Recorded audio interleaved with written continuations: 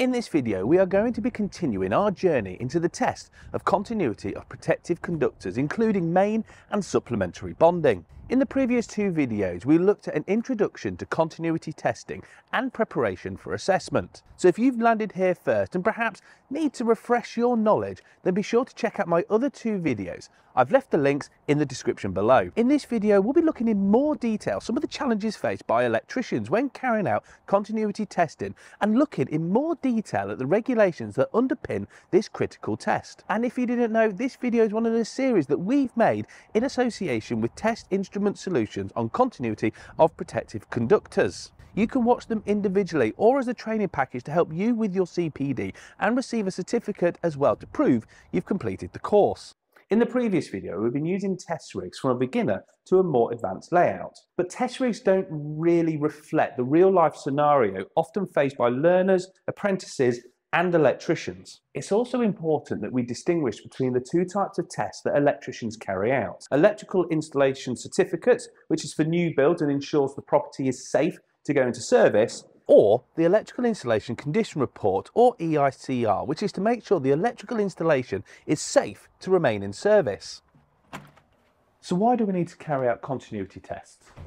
Well, Regulation 411.3.1.1 in BS 7671 says that exposed conductive parts shall be connected to a protective conductor as specified in Regulation 411.4 and 411.6. And it also goes on to say that a circuit protective conductor shall be run and terminated to each point of wiring and at each accessory except a lamp holder having no exposed conductive parts. So this ceiling rose has a CPC, but the lamp holder does not, and that's okay, as the lamp holder is plastic, so non-conductive, and therefore not an exposed conductive part. So I'm carrying out test method 1 on this lighting circuit. I've linked out the buzz bar as the electrician has taught the connection, so I won't be interfering with his terminations. I also go to each switch to test that the protective conductor is at that point. It is also to ensure that where metal accessories are used, the exposed conductive part is earthed via the CPC. Even on plastic switches, we have to consider the protection as the 3.5mm screws are sometimes connected to a metal back box, which is an exposed conductive part and can be easily accessed. But what if I carry out an EICR and I come across a nice set of fittings like this? Well, as this is an EICR, I could agree with the customer that this is a limitation, but how can I be sure that it's not been installed by someone who isn't an electrician? Truth is, I can't, and I need to ensure the installation is safe, not test the most convenient accessories. So the fitting needs to be tested. A great way to test a chandelier like this without actually having to remove it is by using adapters like this one from TIS. Simply screwing in the adapter into the fitting and placing my probes onto an exposed part of the luminaire will tell me if I have a protective conductor connected to this metal fitting. I'm able to carry out the test this way because the fitting is a Class 1 piece of equipment, meaning the metal bodywork should be connected to the earthing arrangements. But what if I had this type of fitting that doesn't require an earth connection? Well, this is a Class 2 piece of equipment, or double insulated. This means it doesn't need a protective conductor, as these parts are non-conductive or insulated from electric shock. So I need to work back from this point to find where the circuit protective conductors have been terminated. It is important to make sure that we have a protective conductor at every single point, as the customer may one day want to replace this fitting for a fitting that has an exposed conductive part. And as long as the circuit protective conductor is here, we allow the provision of ensuring that any exposed conductive part is protected and also fulfilling our regulatory requirements. If you remember from the first video, the customer reported receiving a mild electric shock from the cooker. This would suggest that the resistance of the protective conductor is high and allowing a small current to build up on the exposed framework. I can use my plug-in adapter to test at the cooker point, and we can see that we get a satisfactory reading. Now, the customer has advised me that the cooker was fitted by the same people that fitted the kitchen.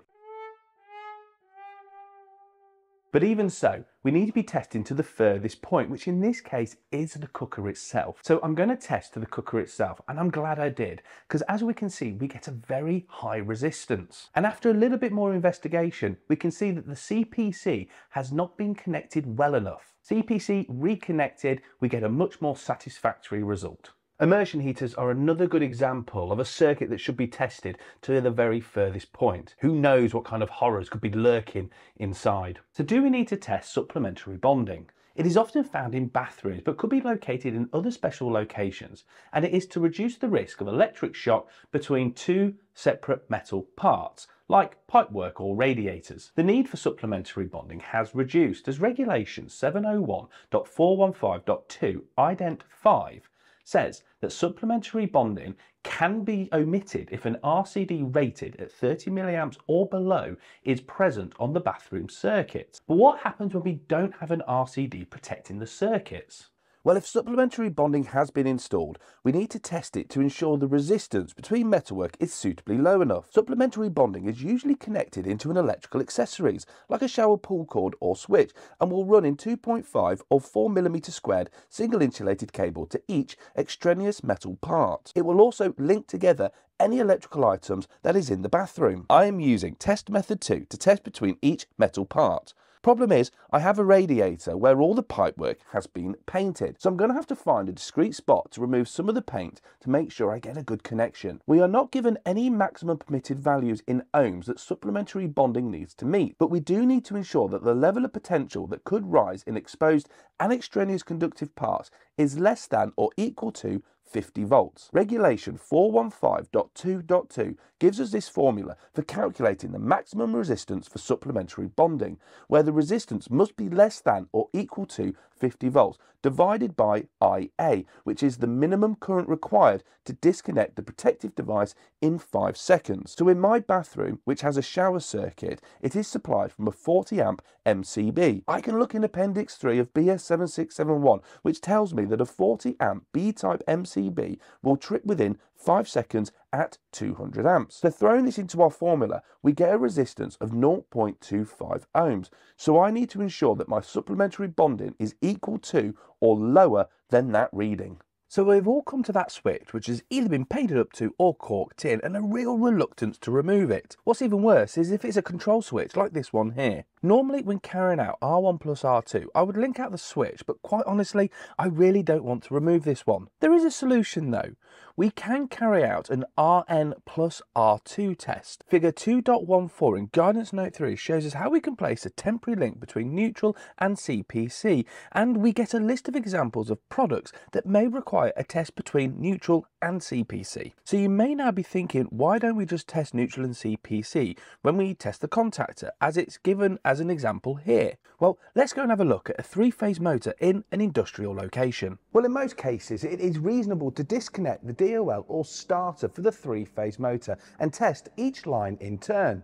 Now, it's worth bearing in mind that an RN plus R2 test is okay, but if we can remove the switch or electronic device to link it out, that is always the best solution. But what happens when you're testing a circuit that's running conduit and you get a ridiculously low reading, even though the run is quite a distance from the consumer unit? Well, the issue here comes back to the issue we explored in the second video on parallel paths.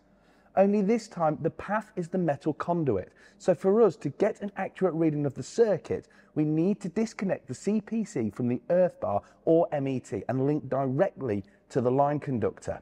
What this has done is stop the conduit from offering a parallel path for the test voltage and current to flow through, so the readings are for the circuit only.